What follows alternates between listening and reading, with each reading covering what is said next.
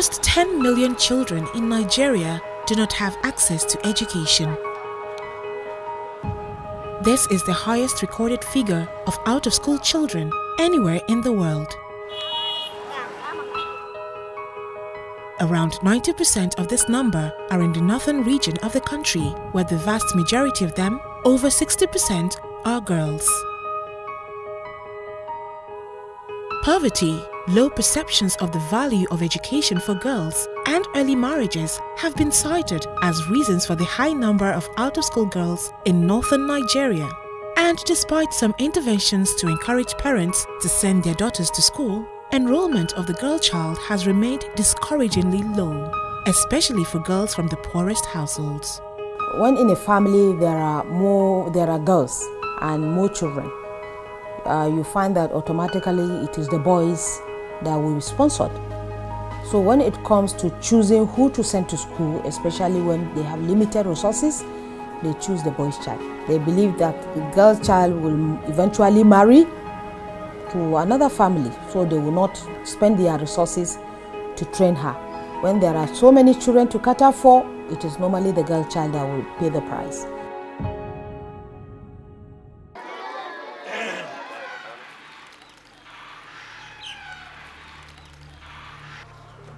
In a small village in rural Duse in Jigawa state, young Saratu Mohammed prepares to go out for the day. She's just 12 years old, and like many other young girls in northern Nigeria, she roams the streets of Duse every day, hawking until her wares are sold.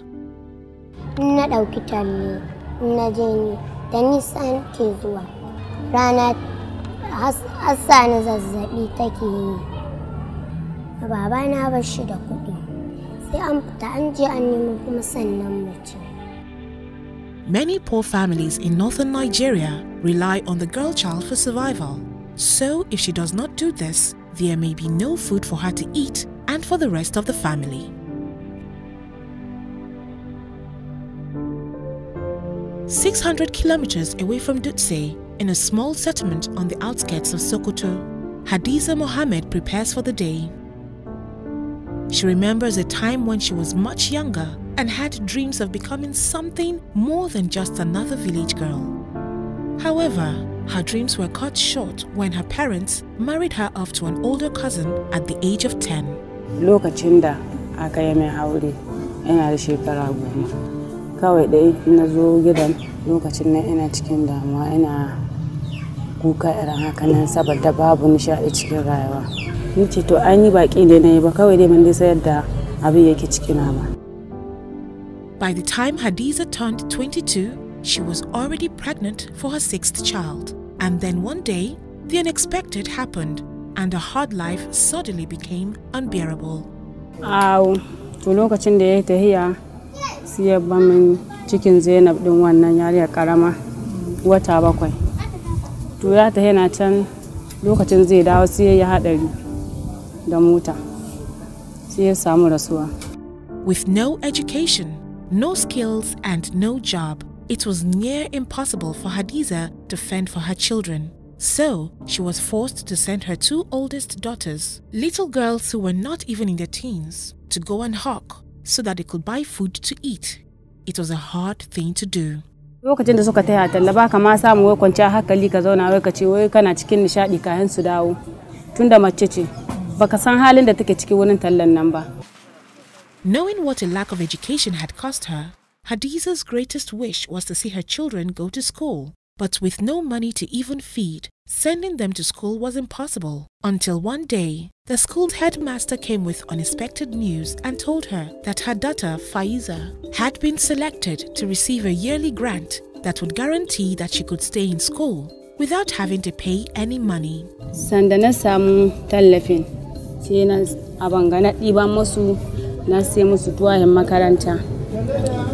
Wannan tallafin da Faiza take samu shine nake samu ana tallaha ma 'yan uwan nata cikin wannan tallafin.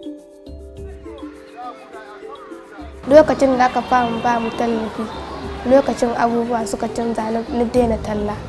Ina jin daɗi ba na talla kuma. Yanzu da ba na zuwa talla ina samun lokaci in zauna yi karatu.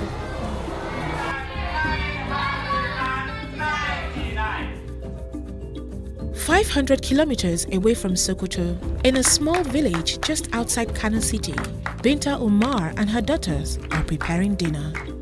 Just like Hadiza in Sokoto, Binta's desire was to see all her children, especially her daughters, go to school. But unlike Hadiza, money was not the only challenge that Binta had to face. Gaskiya ina jin bacin rai sosai saboda ina neman haɗin kai wajen mahaifinsu babansu da farko sai ya ƙi yarda min in saka su a makaranta. To da taimakon Allah kuma da roƙonsa da koda yaushe da nake yi shi ya bani na saka su a makaranta tun da daman na. Even though Binta had finally convinced her husband to allow her send her daughters to school, she could barely afford to pay for their books and uniforms. And then she was told that her 3 daughters had been selected to receive a yearly grant to support their education. Daman gabaki ɗaya na sa su yaran da manyan da ƙananan su uku. To kuma sai suka shiga a sa'a. Aka yi wannan ɗauka na wannan taimako da aka yi mana. Shi ne muka samu daga baya daman guda ɗaya ce daga baya ban saka ta ba kuma na saka ta ita ma da na samu wa'innan a cikin wannan kuɗi da aka ba yara na samu ita ma na sai mata uniform na sai mata takalmanta na biya kuɗin makaranta na saka ta suka zama su 4. The voices of these vulnerable young girls were heard loudly when the Global Partnership for Education collaborated with the federal government of Nigeria to address these education challenges and improve access to and quality of basic education. Under the umbrella of the Nigeria Partnership for Education, NIPEP, the Global Partnership for Education made available a $100 million grant in 2014, and the 5 states of Kaduna, Kano, Jigawa, Katsina and Sokoto were selected as beneficiary states. The grant was approved in 2014, but the project became effective 2nd of November 2015. At that time, statistics showed that about 70% of the out-of-school children in Nigeria were resident in those 5 states: Kano, Kaduna, Sokoto, Jigawa, and Katsina. It is on record that Kano alone had about over 3 million out-of-school children. These are issues NIPEP aims to address. NIPEP is divided into 3 main components. The first component is designed to promote school effectiveness and improve learning outcomes. The second component focuses on increasing access to basic education for out-of-school children, especially girls, while the third component focuses on strengthening planning management system, including learning assessment and capacity development. Each of these 3 main components has sub-components that address specific challenges in the education sector. Under the project design, a yearly monetary allowance is made available to children from the poorest households. The money is given to the parents, especially mothers, so that they can provide the basic school needs of their children and also start small businesses to sustain the education of their children.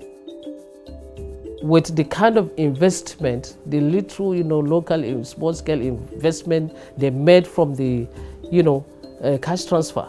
When we saw what, someone buying cows, goats, they rear them and sell, make profits, and then proceeds from there.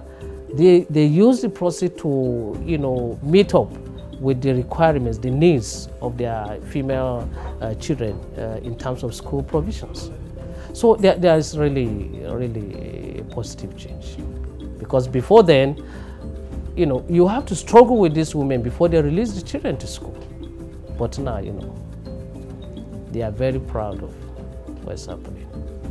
Blessing Azuka had been married for almost 15 years before her husband died and left her with 8 young children to cater for. After his burial, things took a turn for the worse. Before my husband died, my children, they go private school. So after I died, when no money again, I can't carry them come public school. So one day night, the headmistress can't call me. They make her come. So I come now. Say that they want help one of my pikin. Say make her come. So as we come now, they start the project. Before they can't help us with the 45,000 that last year. So after I collect the money now, I buy their school uniform, sandals, bag, all what they need. And the children are twins. So the one what I do for the other one, I go do for the second twins. So now so come do, and so the remaining money I can take and they do business small. Then I so take the manage. Across the 5 states where the GPE NIPEP project has been implemented, the success rate has been remarkable. Female student enrollment is at an all-time high, with many schools even recording a higher number of girls than boys. What gives me most is that I will be able to provide access. A large number of children are now coming into school, especially girls. We see schools that sometimes don't have even a single girl in the school. Even if they have it on the register, but they are not coming to school. But presently there is a kind of competition that the girls are even in some places trying to be more than the boys. The 20,000 naira, which is the cost of the scholarship for the girl child, is really impacting very well in sending the girl child to school. Mothers now are comfortable in sending the girl child to school. They have money to address the issue of the school need. They buy uniforms, they buy some books, they give them breakfast money. And they also have another way of doing it, which is they get some part of the money, like 5,000 naira, to buy goats so that they will use it for sustainability. The scholarship may cease by the time the girl child is in class 4. So the goat will continue to give off more and more, and they will be able to sell this goat so that the child will continue schooling up to the university level. That's what they have been telling us. And the mothers are very happy about the grants. Now they have some resources at their disposal which they can use to send the girl child to school. The girl is now regular in school, she doesn't have to hawk, and then after school she has time to stay at home to read. She will not go out to hawk because the mother has something with her. So this is the impact of the scholarship. Beyond ensuring improved access to education for the girl child, another key component of the GPE NIPEP project is in supporting female teacher development. The sleepy village of Yabo in Sokoto is home to the SKS Model Primary School, where decades ago, a former Nigerian president studied as a young boy. The school was established in some 96 years ago, that is in 1922. Elected president of Nigeria, Sheikh Usman Aliyu Shagari, is a product of this school. He graduated here in 1930. In a classroom within the school premises, a new crop of leaders is being shaped here under the tutelage of Nafisat Bal. Passionate about imparting knowledge, Nafisat's dream was to pursue higher education after her NCE, but lack of funds stalled her dreams until NIPEP showed up. Dori ba ni yin karatun. Ina so in yi karatun amma ban samu ni shi ba saboda yawan kuɗin da aka biya. To sai mun kaji cewa NIPEP ta shigo cewa za ta tallafa muna mu yi karatu na NCE har mu ƙare. To ga lokacin nan na ni fara shiga wanga karatu. Ina matakin farko na biyu har yanzu ina mataki na 3. Gashi na yi karatu na ƙara samun wani experience cikin kaina. Gani ina iya shigowa in karanta cikin aji kuma yanzu ina tunanin nan zuwa baɗi zan ashi takardata ta NCE. Ke ga takardar ma ɗaya ta zama abin bugun gaba gare ni. Ke ga dole mu yi bugun gaba da NIPEP. Till date, 10,649 female teachers across the 5 states of Kaduna, Kano, Jigawa, Katsina and Sokoto have received grants to enable them acquire more knowledge and be better equipped to serve as teachers and role models, especially for the growing number of female students. If you want girls to come to school and to see worthy mentors, the teachers need to upgrade. So the scholarship was given to the female teachers to upgrade on part-time basis so that there will be qualified teachers in rural areas for the girls to serve as mentors. We have instances in some of these states where NIPEP is implemented, where after assisting the female teachers to obtain NCE, on her own, she is financing herself to upgrade to a first degree. Nose, mouth, air. I'm very excited the time I got the alert I'm very excited because it's really helped me. I find it easy to be in the school, and I even find it easier to buy my materials like handout and textbook. And we thank the organization that assists us with this fund, and we hope they will continue to be supporting people like me in education. Beyond the specifics of providing development grants for female teachers, the project also has a sub-component called Teachers Professional Development, TPD. Under this component, teachers in the 5 beneficiary states received various kinds of trainings to boost their capacity and ability to deliver knowledge.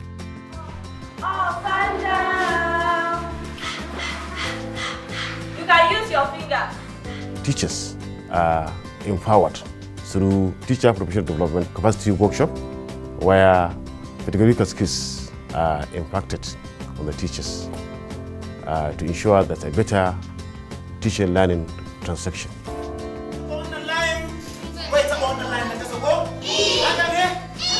Yusuf Iro is a teacher at Bebeji Primary School, Katsina. He recollects with excitement how the trainings he received has impacted on his teaching skills.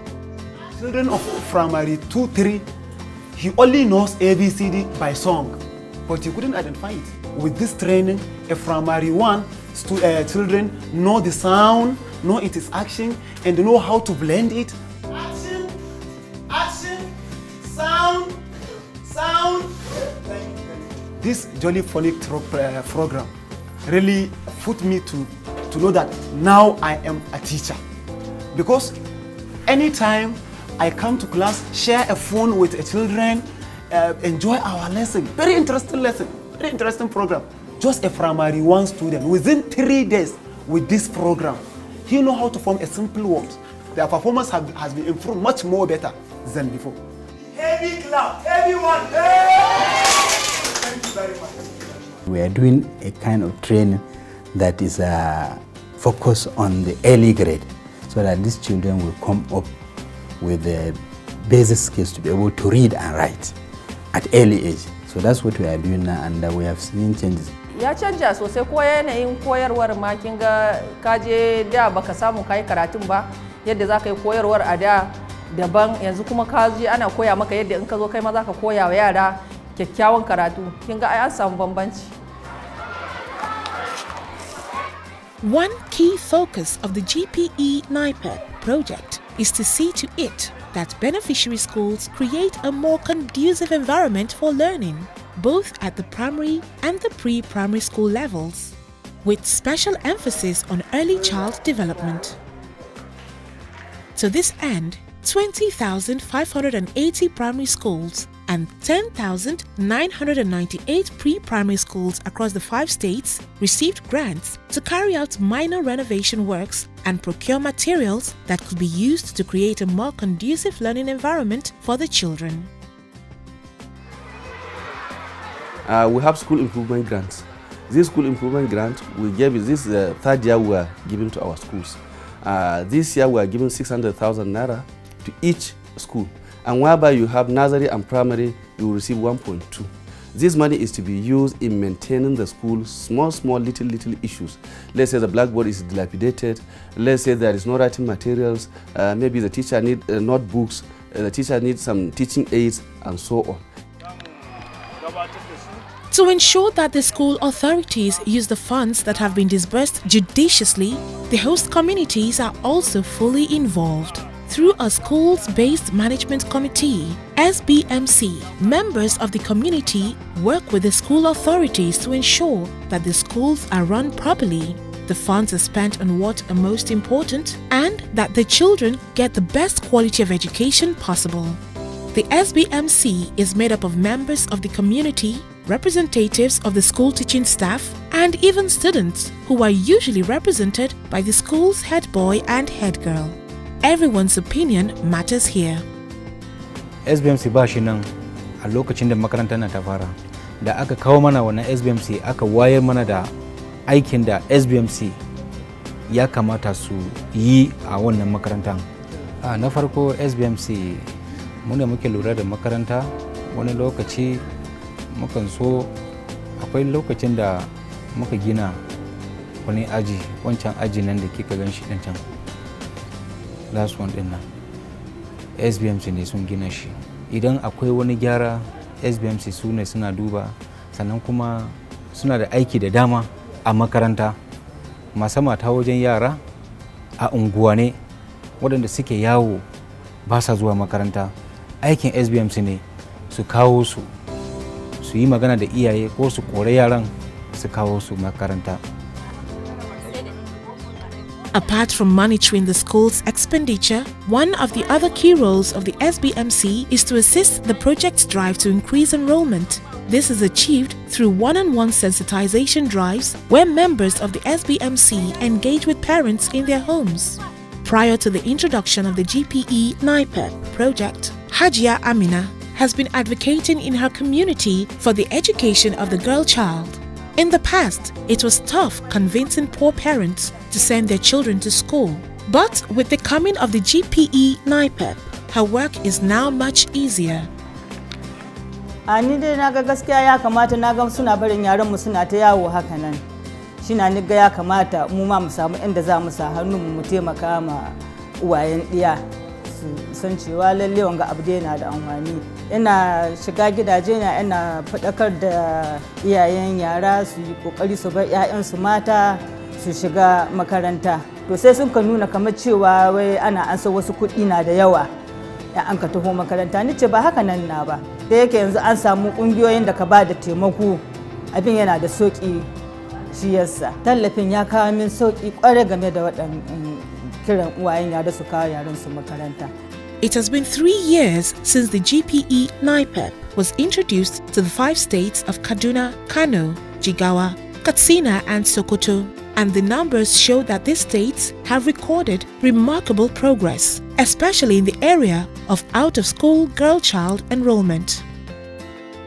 In Jigawa State, between 2015 and 2018, 56,577 primary school girls have been able to go to and remain in school on scholarship, which is a total of 191.7%, exceeding the original target of 29,506.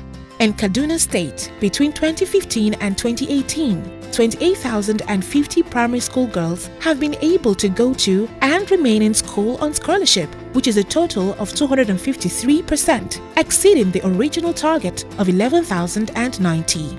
In Kano State, between 2015 and 2018, 149,697 primary school girls have been able to go to and remain in school on scholarship, which is a total of 201%, exceeding the original target of 29,506. In Katsina State, between 2015 and 2018, 94,642 primary school girls have been able to go to and remain in school on scholarship, which is a total of 244.7%, exceeding the original target of 38,712. And in Sokoto State, between 2015 and 2018, 38,712 primary school girls have been able to go to and remain in school on scholarship, which is a total of 281.3%, exceeding the original target of 20,303. What the project did, and is very significant, is the urgency. You see, before we talk, we want to bring girls to school, but the GP, with the support of the Global Partnership for Education, will translate urgency into action, immediate action, using conditional cash transfer to girls to bring them to school, making sure that early childhood children at that level, they have access to education. The second one is coalition. To achieve the objective of this project, government alone cannot do it. Development partners cannot do it. So you need all the key relevant stakeholders. So there is a coalition. So there is urgency, there is coalition. Then the third one is action. Because if there is urgency and there is coalition and there is no action, so the action part is what makes a lot of difference in this project. We'll be able to bring many of the girls to school in different states And as far as we are concerned, at least since we start this project, we have half the number of children, of girls that are supposed to be in school. And in some states now, in the north, you are even having more girls in school. So as far as we are concerned, we are be able to demonstrate rhetorics into action. NIPEP has not only contributed to improving access and quality of basic education, but it has also improved significantly the socio-economic situation of many families. This has really impacted on the lives of the rural women who have benefited from this grant. So the purpose is now served. Parents are now fully committed, are now fully aware of their responsibilities as parents to their purpose education. NIPEP brought this awareness by bringing in all those concerned in education. So NIPEP has done 100% success in the state, and we shall continue to record the success in the next years ahead, God's willing. Sarah too no longer has to hawk in the morning. She now goes to school and hopes that someday she will be a doctor. Ina jin farin ciki saboda inganta suna taimakawa iyayena, ina jin farin ciki. Wata rana ina girma ina so in zama babban mutum. Hadiza acknowledges that it may be late for her, but she believes that with education, her daughters will have a better chance than she did at making it in life. Gaskiya lokacin da na yi makaranta, da wannan damuwa ce, da ba zai faru a kaina ba.